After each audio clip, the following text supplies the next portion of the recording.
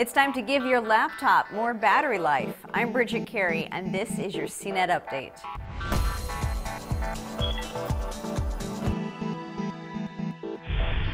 This year, we are seeing more hybrid PCs. For example, laptops that can be used as a tablet when you separate the screen. Asus just showed off one coming later this year called the Transformer Book Trio.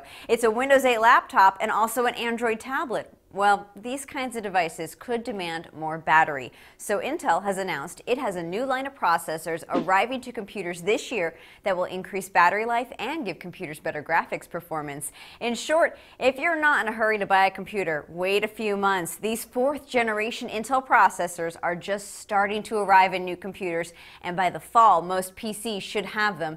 But how do you know it's a fourth generation Intel chip? Next to the markings for Core i7 or Core i5, make sure the next string of numbers starts with a 4 for fourth generation.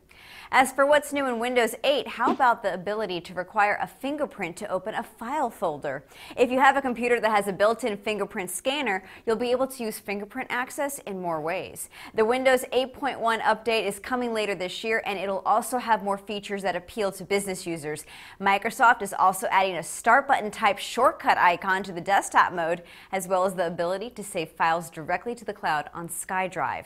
And speaking of Windows, the game Halo is coming to Windows 8 and Windows Phone 8. Next month, it will be the first Halo game designed to work on a touchscreen. The game is called Halo Spartan Assault. The app costs $7. You can control it with finger taps and swipes on the screen.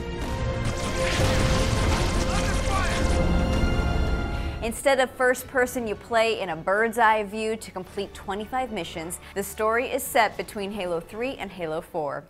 Dora and SpongeBob have moved off Netflix to Amazon Prime Instant Video. Amazon made a deal with Viacom for the rights to show thousands of episodes of popular shows from Nick Jr., MTV, and Comedy Central.